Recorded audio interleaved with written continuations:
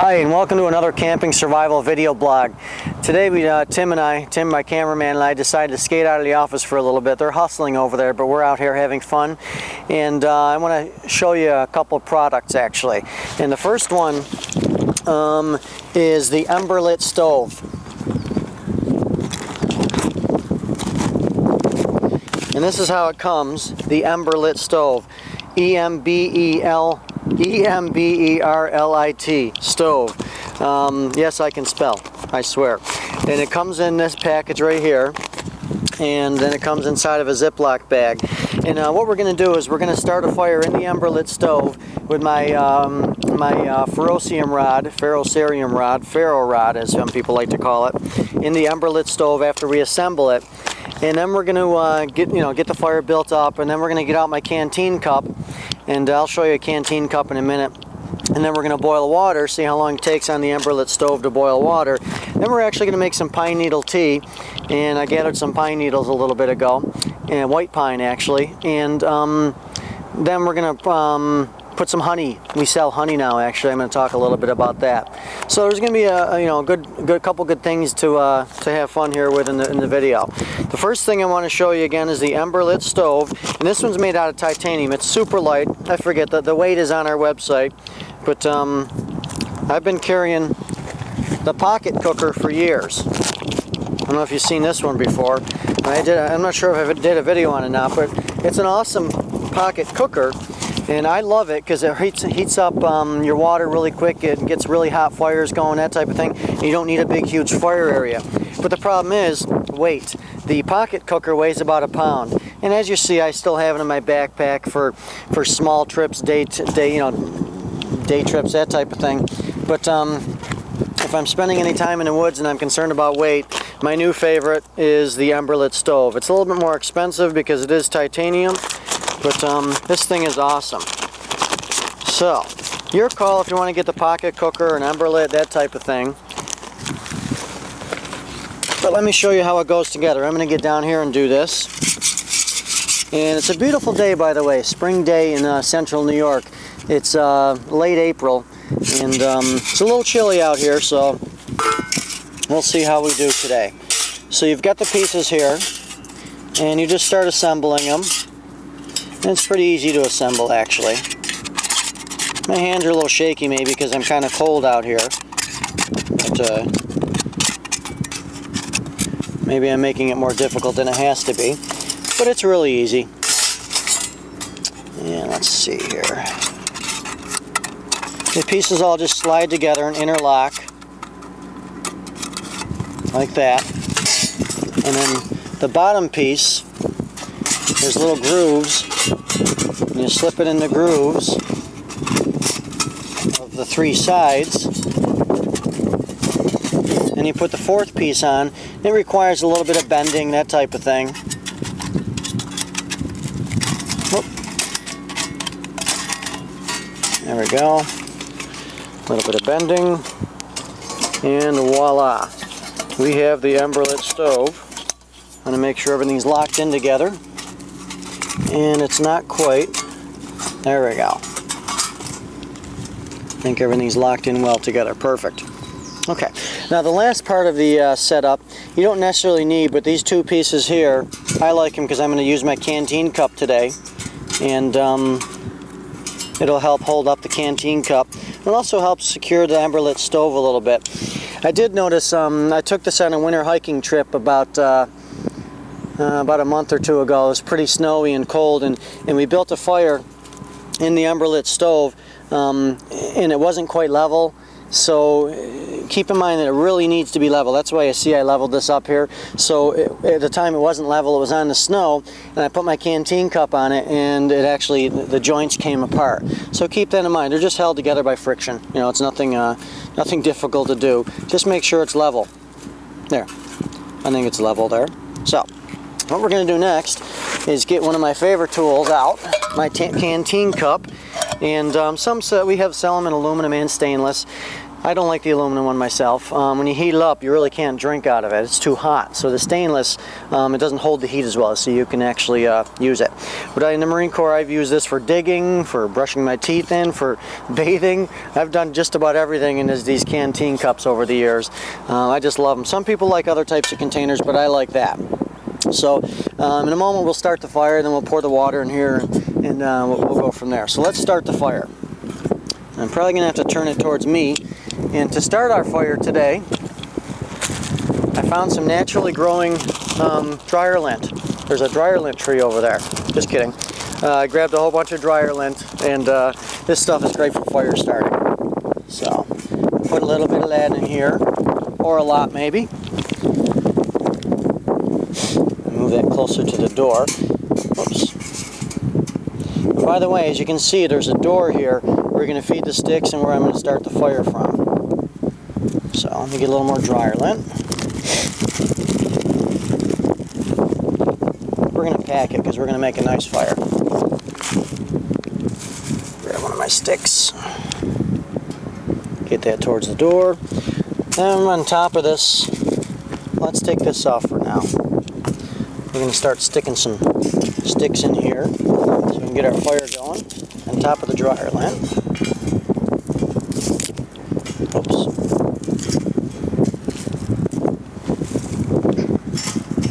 And as you can see, I did in the previous video, I'm prepared to make a fire. We've got some small sticks here, then it graduates up to bigger sticks and larger sticks, and then until you have the largest sticks over there. And we're going to feed all the sticks, once we get it going, in through this hole in the side, which I'll show you again in a moment. But I'm going to use the hole to start the fire with right now. So, let's see here. Okay, so go ahead and get my ferrocium rod out, or ferro rod, as some like to call it, and I'll strike it with the back of my Leatherman multi-tool saw blade. That's just what I like to use, just my preference. And maybe Tim, if you can come back around here over my shoulder and then get this image here of me striking it. I've just got the dryer lint right there.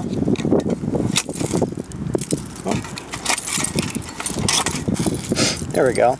Now we just got to get our fire going. Okay. So I'm going to feed in sticks on top of the dryer lint.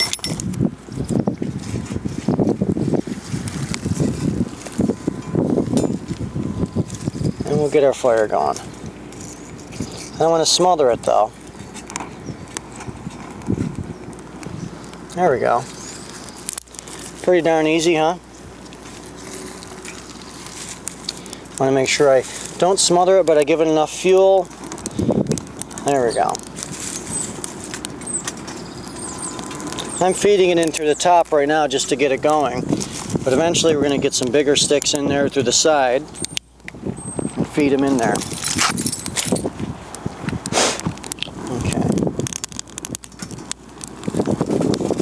And the cool thing about this stove, you see me touching the stove, this will be a challenge. Didn't think about that. Oh well. Still put the canteen cup on top. Or I can use my Leatherman multi-tool to grab that. Love this thing.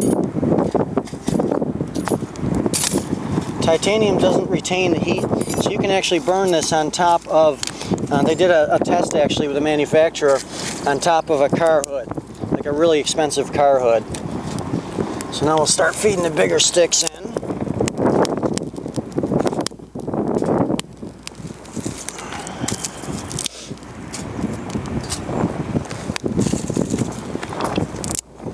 Gonna make sure we keep fuel in here. Keep it going.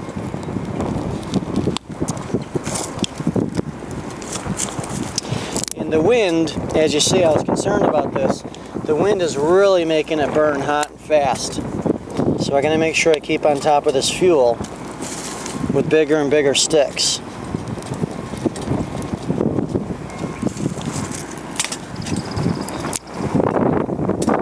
I want There we go. Okay. So, let's see here. There. Okay. There's my canteen cup. Let's put some water in it.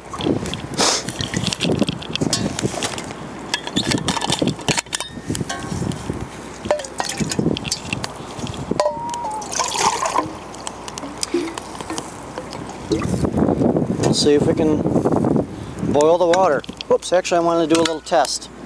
See how long it takes to boil the water.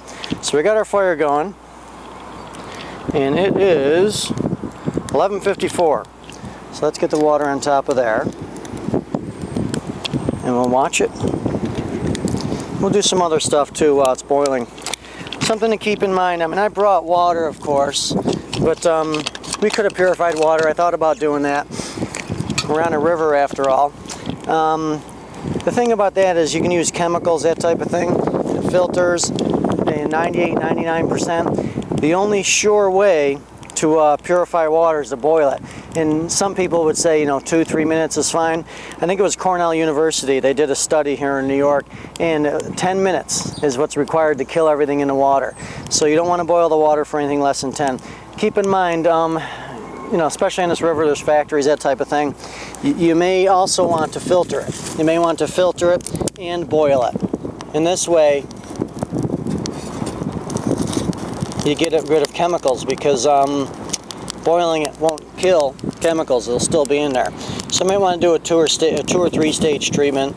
Maybe the first step would run the river water through a clean cloth or a coffee filter or something like that to get rid of the sediment and dirt, and then use some kind of a filter. And some people would say it's overkill. Depends on where you are, what your situation is, what you have. Okay. So we're just feeding the fire, make sure it keeps going.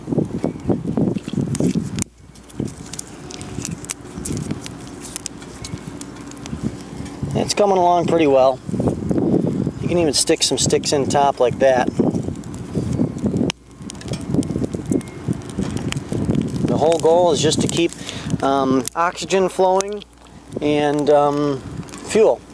Because you make fire with 3 things really: oxygen, fuel, and heat.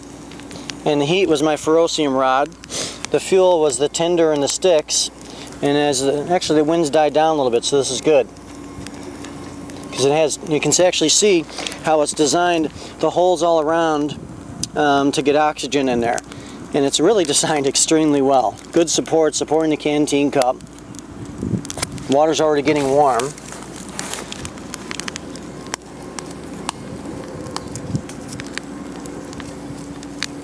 Can't wait to have some pine needle tea.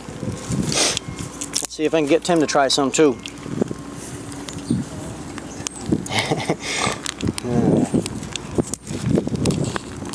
By the way, the pine we're using is white pine, and I'll show you the needles here shortly. Got to keep this thing fed though, I don't want it to go out. That would kind of ruin the video, wouldn't it? So,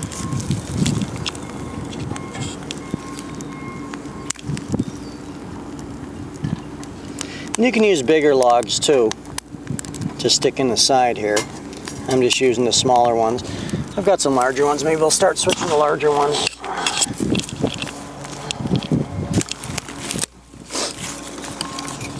They're pretty darn dry. Lots of this stuff around.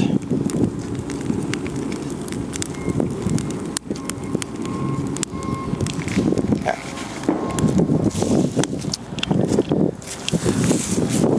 So here's the white pine, and you see, it looks fluffier than some of the pines, that type of thing.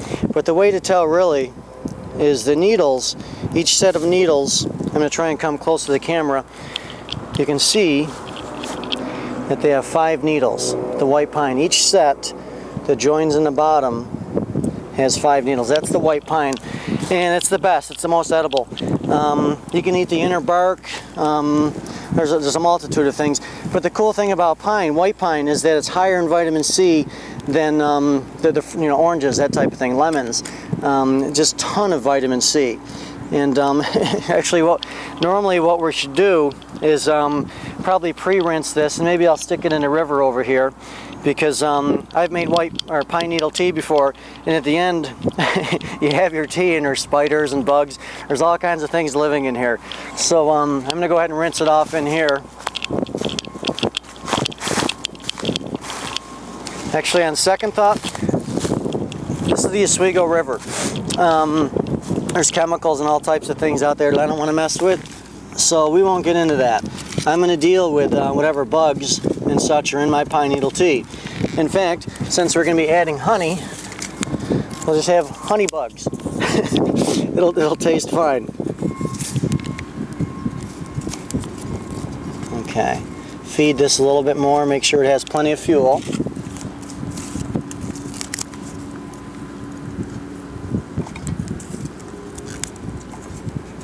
Yeah, the Oswego River here isn't known to be one of the best rivers around, unfortunately. It's a fun river to kayak and canoe on, as I do both.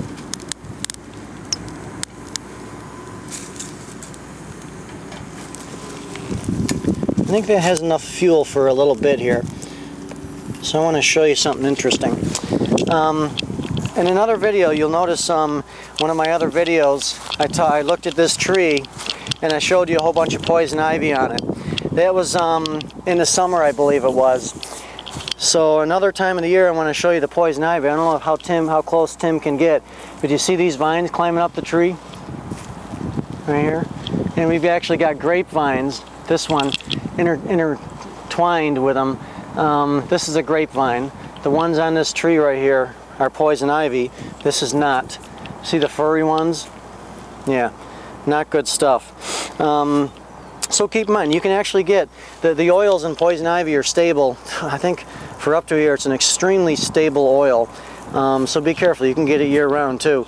But down here is a plant that actually right now I wouldn't eat it because it's around poison ivy. I think I'm going to pluck it right here. It's called Live Forever. Another name is ore pine, I believe it is. And my mother once has it around her house, and I believe she calls it sedum. But it's edible, and they call it Live Forever, not because if you eat it you'll live forever, but if you pluck it, they say, and you put it somewhere, it'll sprout again. And if you can see it down here, Tim, is that tree in the way? So there's that. There's another one over here just popped up in the spring. I noticed it a moment ago.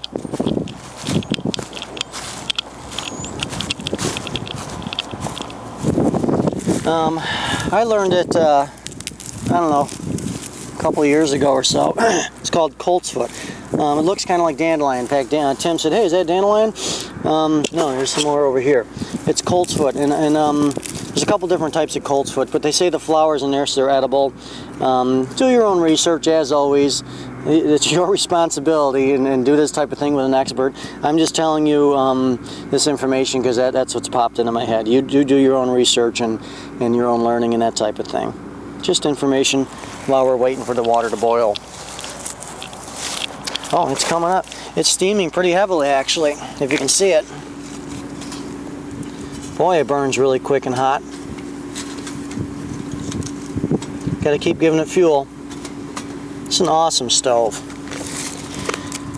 And I haven't taken up a big fire bed. I don't have an expanding fire, and just this little extremely light Emberlit stove.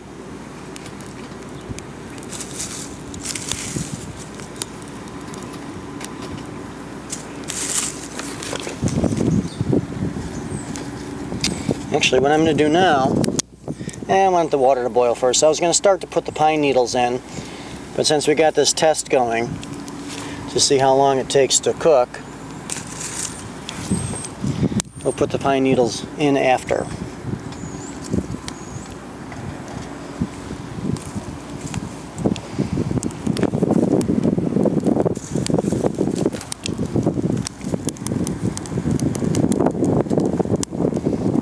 Just like that. I put a little fuel in, it starts firing up pretty hard again. It hadn't gone down, it hadn't died rather, it had gone down a bit, the fire. Actually, we've got bubbles. Can you come on over here, Tim? I'll show you. It's 12:03. What time did we start this, Tim? 54, I think it was. We'll show you on the video. So about 9 minutes. And we have boiling, yep, rolling water. There we go. So, we're going to put our pine needles. You can chop them up. Actually, there's all kinds of things floating around in there. You can chop up the pine needles. I just do this. Get all the spiders and everything off of it. Heck, it's pine needle tea, you know?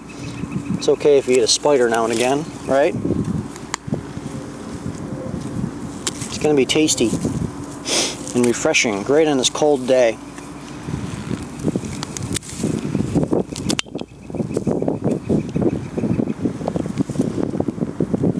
Pretty simple, huh?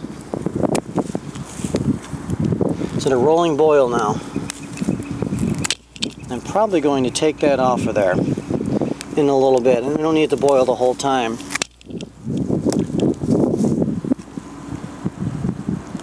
Yeah. Let's set this over here to steep. And our pine needle tea is coming along. I don't know if there's a formula about how many needles to put in here. I just kind of pack them in there.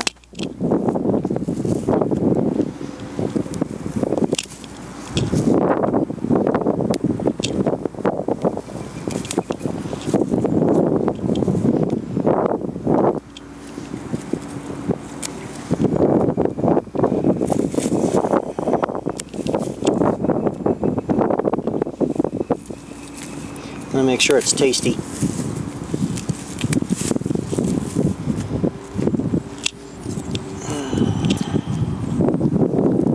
There's quite a bit in there.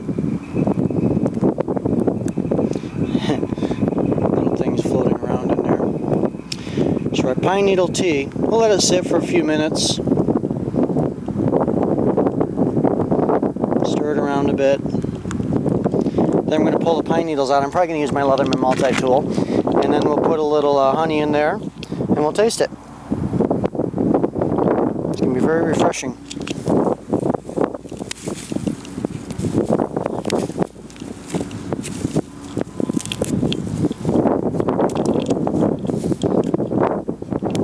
There, I think that's good. I might as well let our Emberlit fire go out.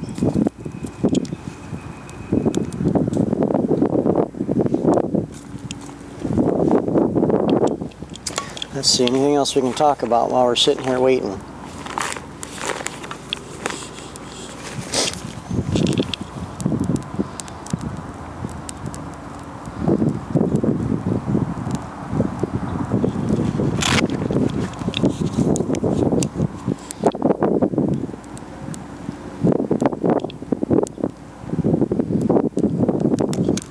Okay, let's talk about the honey that we're about to use rather. We recently picked up honey from a gentleman that I think he's a retired school teacher, but he's been a beekeeper for I think like 20, 30 years, and he has a place in New York and Florida. Good thing about honey is if you buy it locally and you regularly use honey, it can actually help you with your allergies. So keep that in mind if you want to buy your local honey. There's many other reasons why you'd buy honey as well. There's a whole list on our website, but we carried several different sizes. And you don't necessarily want to buy honey at the local grocery store unless you really know where it's from. They also they do different things to cook the stuff, rather the good stuff out of the honey. Pure natural honey is what we sell, and it's the real deal. It's good stuff. We also sell honeycombs, which is very cool. I don't know if you ever chewed on a honeycomb. It's like, you know, the original form of gum. So you've got the wax and it's coated in honey. It's covered in honey, and you just chew on it. You chew you suck the honey away, and you're left with the wax from the honeycomb. And you can chew on it. It's really nice. It's refreshing. So keep that in mind. We're going to put the honey in here in a little bit. And check out our website for all of our different types of honeys. I think we have about 8 to 10 bullet points about the awesome stuff that honey's good for. And honey, by the way, it's the longest shelf life food there is. They found honey in, I think, ancient tombs and it's still good. This stuff is amazing. And you might see if it crystallizes, that type of thing, you might think it's bad. If you just heat it up, it comes back to its natural state and you're fine.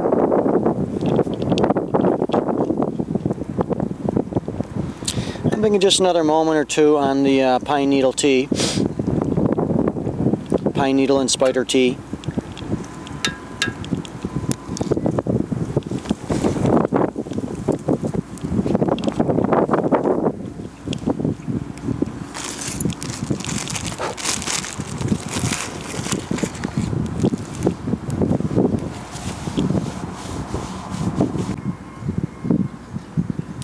So we let the pine needles sit in here for about 10 minutes or so. I'm going to kind of grab them all out of here for our pine needle tea. And Tim says I'm not a tea drinker, I'm a coffee drinker, so I'm not sure I can get him to do it. But I sure as heck am gonna. Regardless of all the little things floating in here. They can't hurt you. They're good for you. Protein. Okay. So I'm gonna I'm thinking about coming over and showing you. I'm not sure you'll be able to see this. Yeah, Tim, if you could come on over here, maybe show you. It's it gets a little bit cloudier. It doesn't really change color like some teas would. I don't know if you can see that. There you go. And of course there's some things in the bottom. That's okay. They're not going to hurt me. So now, let me get my spoon, or knife rather. Of course I didn't make this. I guess I didn't plan too well for this video. We could have made a spoon too. So, get some of our honey in here. And I can't wait. I'm very excited about this. I'll let you know how it tastes.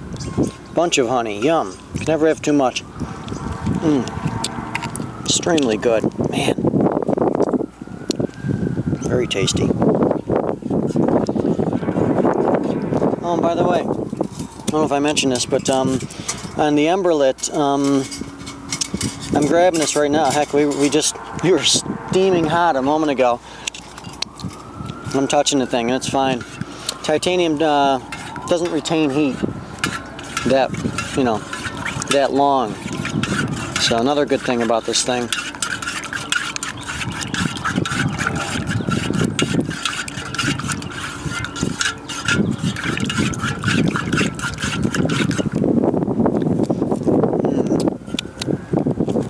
Tasting my pine needle tea that I cooked over my Emberlit stove in my canteen cup. Can't believe you're not going to try this, Tim. Extremely good. Your wife would still love you. She'd let you kiss her. Very tasty. I'm going to finish this. So, in our video, everything here from campingsurvival.com. My trusty Leatherman, I used it for several things. One of my favorite little small day packs. I like how it sits in the middle of my back. My canteen cup, used it for a multitude of things. The Emberlit stove, the honey. What else have we used here? And of course you see my paracord shoelaces and my boots. Oh, that's another thing I want to mention too. Dryer lint. We use dryer lint to start this fire with. Threw a spark at it. You also, I mean, look at all this all over my socks. If you have cotton socks, real cotton, you can scrape it off with your knife, build up a bunch of a tinder for yourself. It's pretty much dryer lint. It's the same darn thing. So keep that in mind if you're in a survival situation, even if it's not cotton.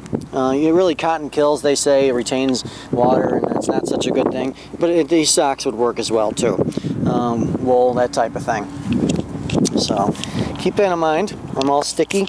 I'm going to finish my pine needle tea off camera. And I hope you enjoyed the video.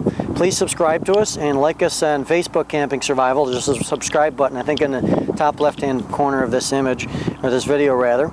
And thank you for hanging out with us a little bit, and have a nice day.